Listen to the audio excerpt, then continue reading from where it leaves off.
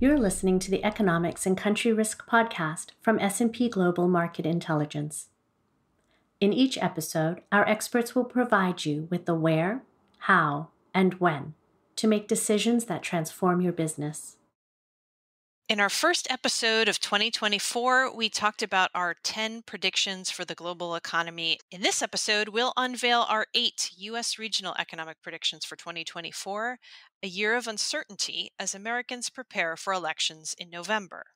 I'm Kristen Hallam, lead content strategist for Global Intelligence and Analytics at S&P Global Market Intelligence, and your host for this episode of the Economics and Country Risk podcast.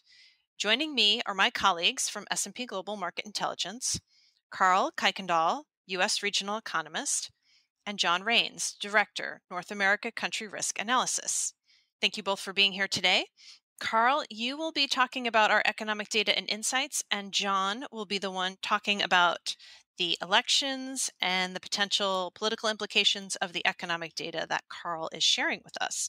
So with that established, let's put our discussion in context with a quick overview of where the U.S. economy was at the end of 2023. Karl, could you put us in the picture? Thank you for having me, Kristen. Excited to discuss regional economies and our expectations for 2024.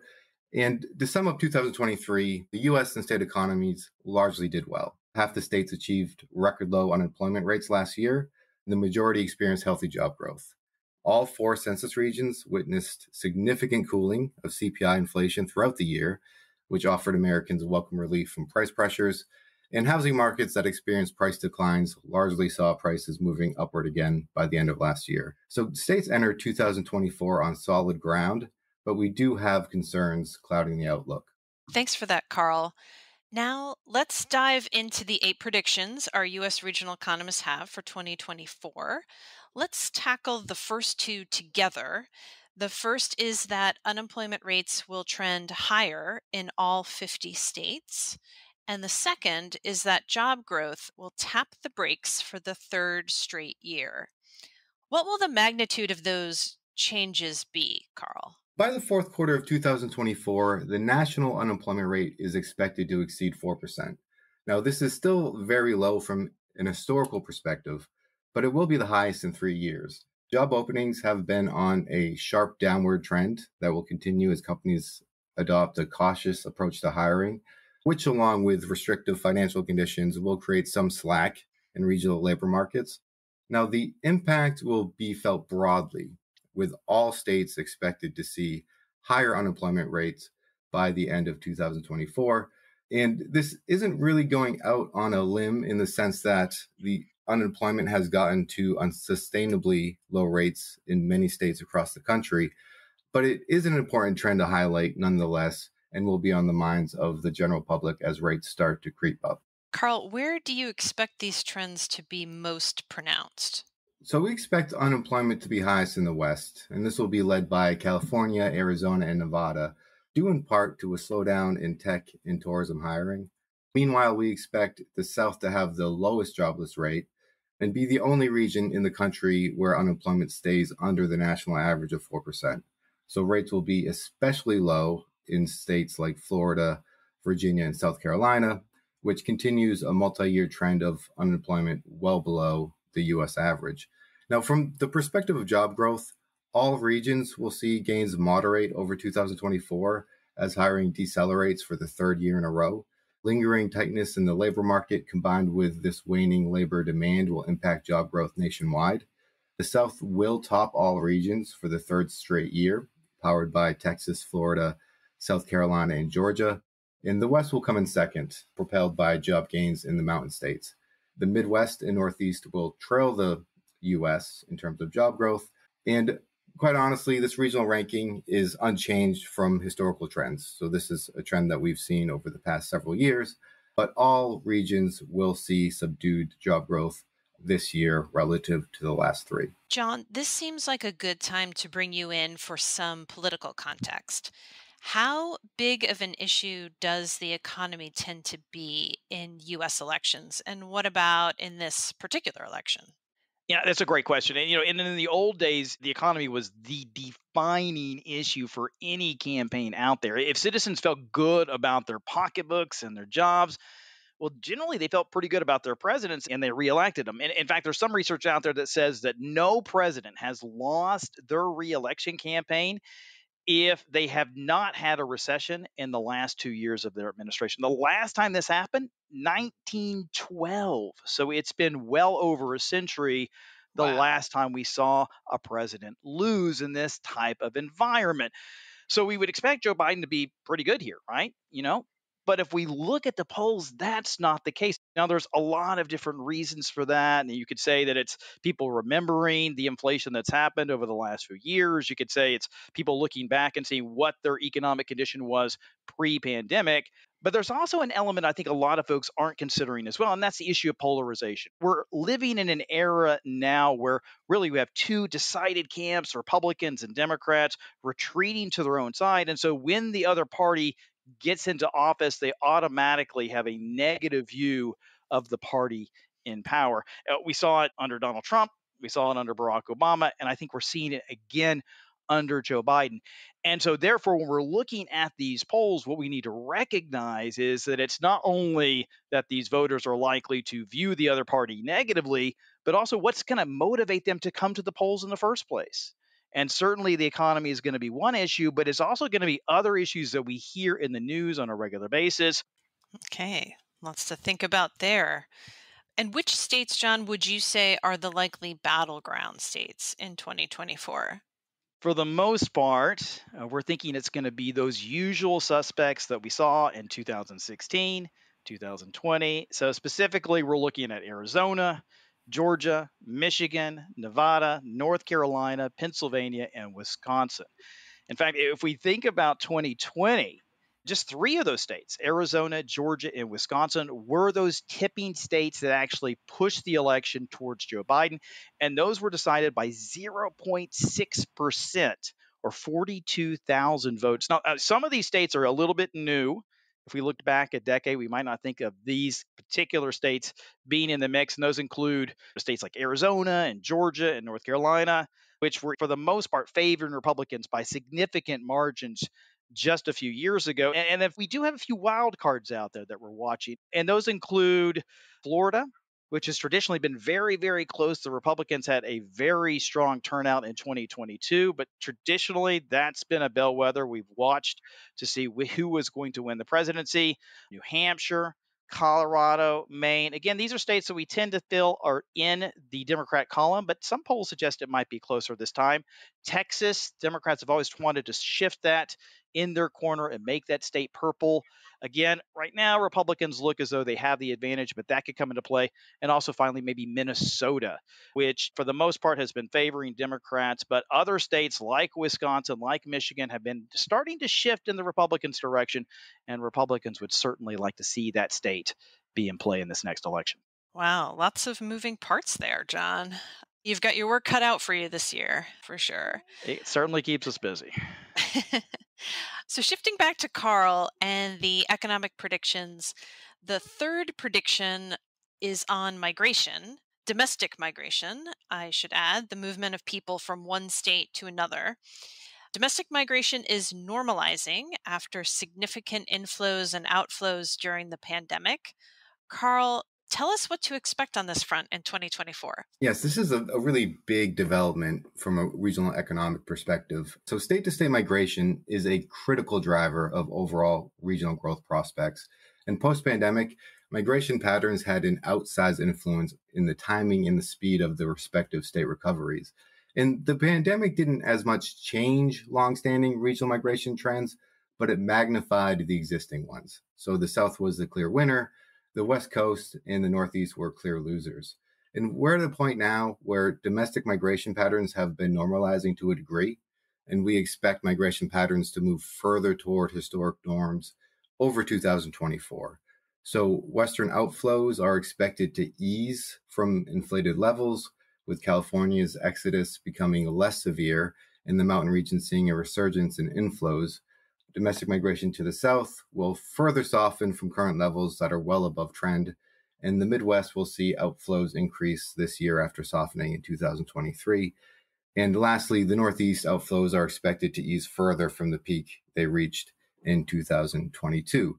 So while trends won't get back to normal, they'll start trending towards that direction. Now, the South, for the 6th year running, will be the only region experiencing net gains in domestic migration, but the gains will not be quite as high in the South and the losses not quite as deep in the Northeast and Midwest relative to the past 3 years. And where are we seeing population decline on a state level?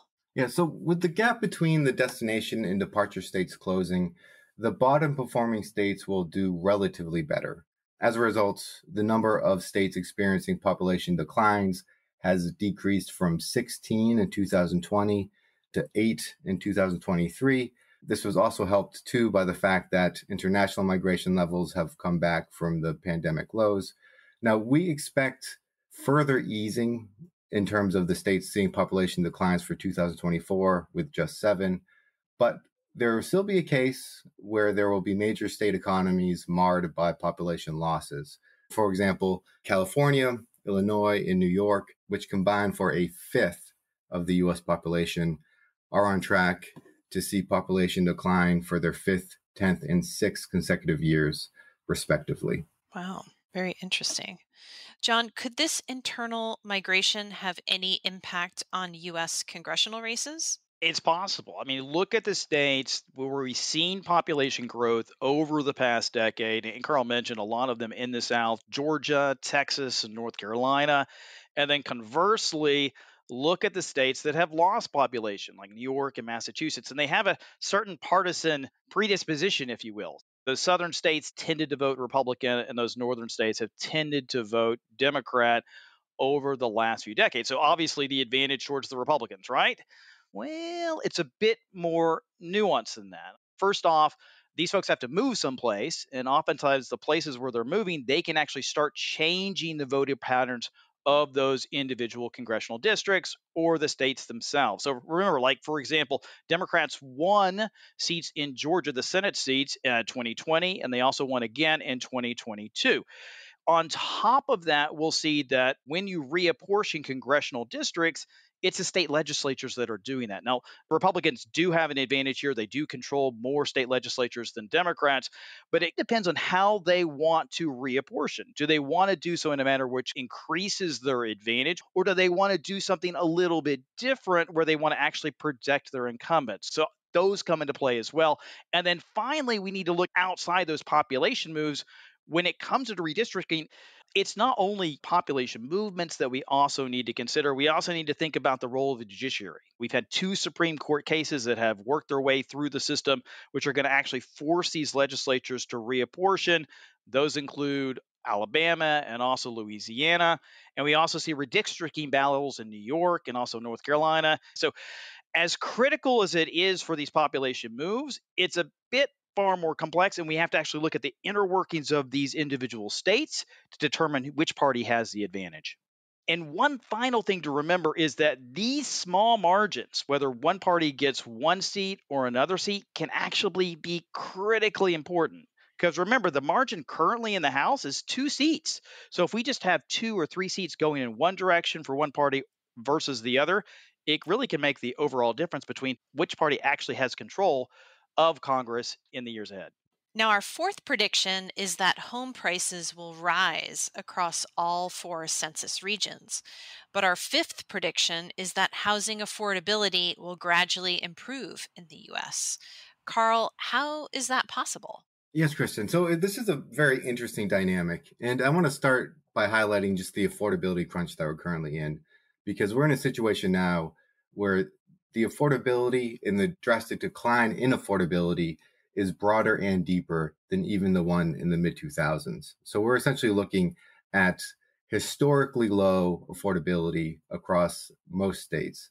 And really, how we got into this situation, it was a combination of surging home prices across much of the country in the aftermath of the pandemic, and then followed by a spike in mortgage rates that dramatically eroded housing affordability, even when home prices started to decelerate to a degree.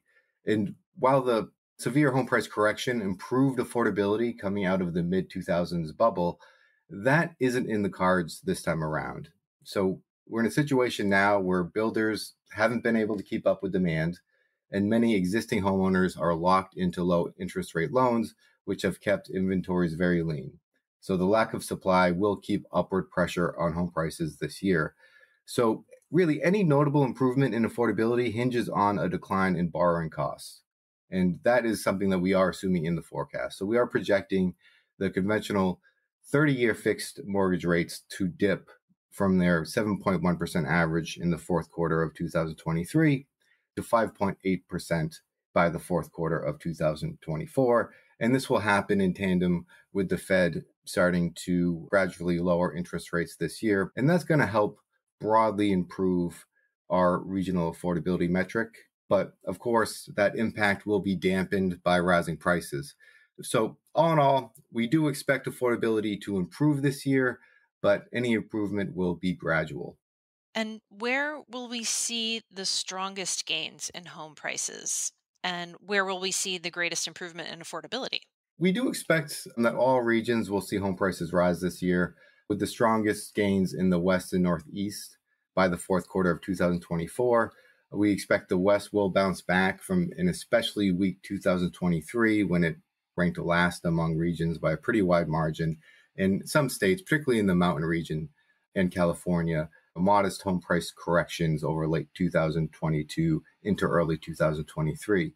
But from an affordability standpoint, even though the West and California saw a slight retreat in home prices last year, we do expect the West to retain its crown as the least affordable region, with the Midwest remaining the most accessible. And even with the projected improvement in affordability, median priced homes will be beyond the reach of median earning households in 27 states by the end of 2024. That's an historically high mark. It's not quite as bad as it was in 2023, but it's still very much above what we typically would see during kind of a normal time in the housing market. So it's going to very much be a situation where the struggle for attainable housing will continue in 2024, and improvements in the year after will again be gradual. John, how might that struggle for affordable housing factor into Election Day? One of the big criticisms of Biden has been that rents are too high and that mortgage rates are just simply unaffordable. Now, obviously, Joe Biden would argue with that and say, he doesn't control interest rates. Now, as Carl mentioned, the Fed chairman has just recently come out and said that he expects rates to get cut 3 times over the next year. And obviously, if that occurs, that's going to help Joe Biden. But in the interim, he's paying the price politically. Okay. And now we come to inflation. Our sixth prediction is that headline consumer price index inflation will continue to moderate in 2024. Karl, what's the magnitude of that, and where will we see the biggest slowdown in inflation? CPI inflation tumbled across all 4 census regions throughout 2023, but there has been a clear regional divide, with CPI inflation running notably hotter in the South and West compared to the Northeast and Midwest. High growth in shelter costs is a significant driver in the South, while the West is experiencing outsized gains in energy and medical care costs. Now, going into 2024, we do expect progress to continue. So rebounding supply chains in a more subdued labor market will act as price anchors. Now, shelter costs, which is a substantial component of the CPI, will continue their descent from recent peaks. So we think by the final quarter of 2024, inflation will range from 2.6% in the South to 2.4% in the Midwest. The South and the West will see the most pronounced softening in CPI growth because costs have more room to fall in these regions. Thank you, Karl. Now, our seventh prediction is that real wages will rise across all U.S. Census regions. By the way, if you'd like to learn more about wage growth trends in 2024, please do check out our podcast episode on labor market trends for the year ahead. Now, Karl, that sounds like good news to me. Tell us more about what's driving that. Is it that inflation is taking less of a bite out of wages? So, labor markets will remain tight and continue to exert upward pressure on nominal wages, although at a moderated pace this year compared to 2023. But yes, Kristen, to answer your question, the dramatic slowdown in inflation last year and its further decline in 2024 will be the key driver of real wage increases. The Northeast will lead the nation by a slim margin, recovering from a weak 2023. While real wages have certainly taken a hit in recent years, the downward trend in inflation will be a positive to spending power across the US. So while consumers will still be feeling the pinch from the high price environment preceding this recent softening, at least the trend is now moving in a favorable direction. So, John, we've got slowing inflation and rising real wages in 2024.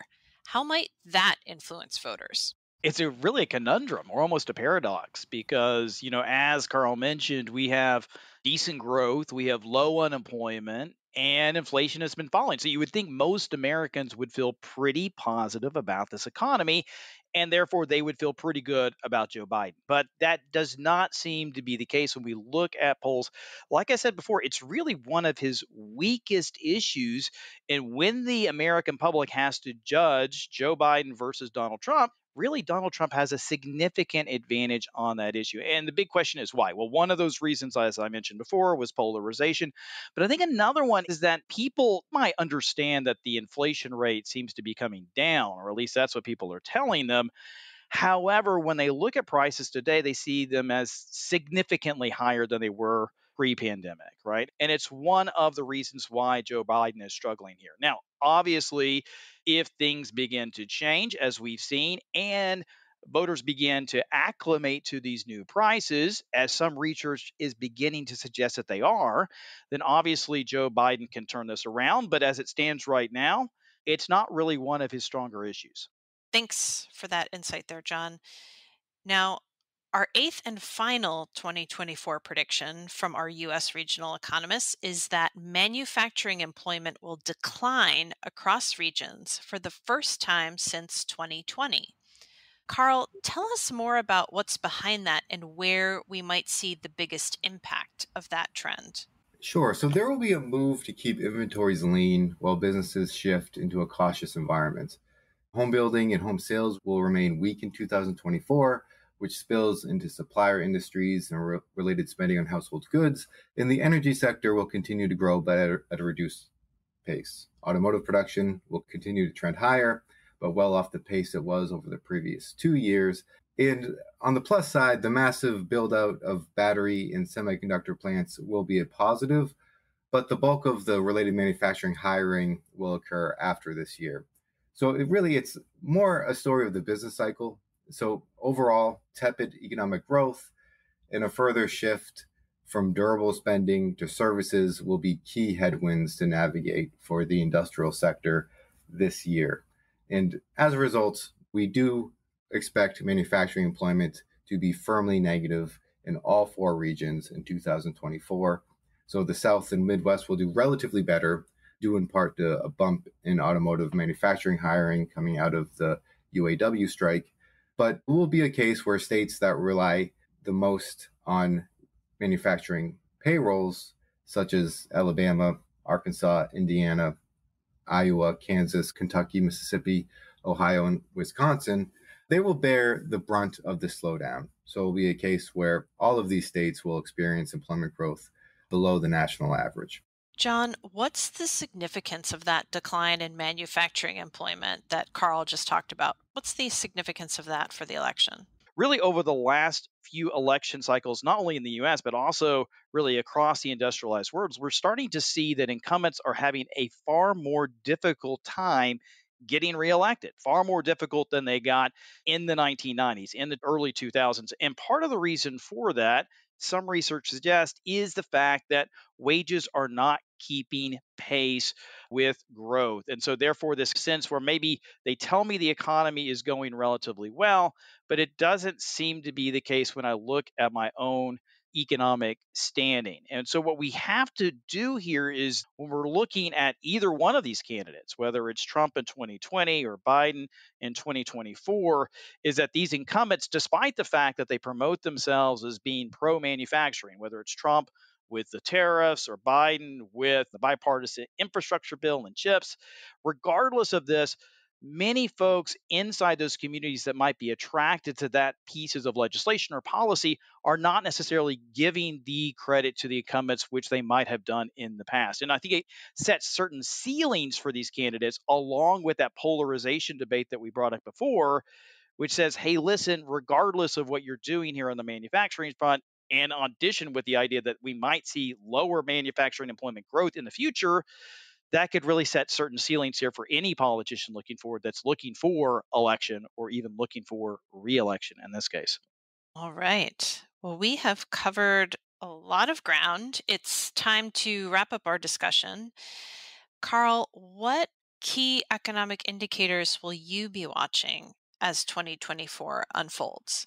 Sure. So the state and metro employment data are always an important indicator for us to follow since it's one of the most timely and reliable releases at the regional level.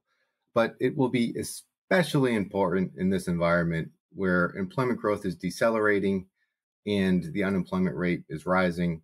This will be a very important signpost and something we'll be tracking closely just to see how employment growth is shaping up as 2024 progresses, how it's shaping up relative to our expectations, and which regions are seeing the most pronounced slowdown in overall growth and the biggest increases in the unemployment rate. Now, we'll also continue to closely track the CPI releases. So the US CPI figure is usually the most widely reported, but I'll be studying the regions with a keen interest on the West and South, since they have the most ground to cover before approaching the 2% target. And quite frankly, if we're going to see moderation in overall US CPI growth, the moderation in the West and South will be a very important driver for the overall downward trend at the US level. And I'll also be looking closely at the housing and home price trends, which remain important signposts. In particular, will the West continue to hold on to the home price gains coming out of the late 2022 to mid 2023 soft patch? And really the health of the housing market, very much a regional dynamic, but something that plays and is a very important dynamic in how people feel about their economic well-being. You could almost say that all economics is local, huh? Yeah, absolutely.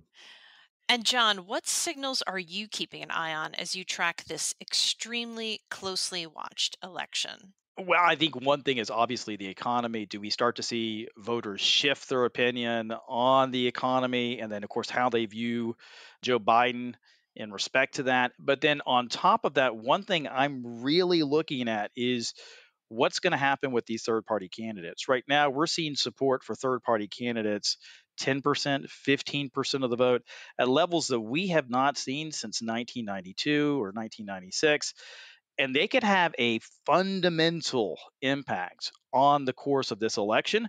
Do we start to see these folks breaking off into either Democrats or Republicans because those are the most viable candidates, or do they stay home and they actually support these independent candidates? And if they do, it's certainly going to change the dynamics and our understanding of where this race is going in the future. All right. Well, all that's left for me to do is to thank you, Karl and John, for sharing your insights with us. And thanks to you, our listeners, for tuning in. Please join us next week to learn more about the trends we see unfolding in 2024. Thank you for listening to the Economics and Country Risk podcast. Connect with us on LinkedIn and Twitter, and don't forget to subscribe to the podcast so you never miss an episode.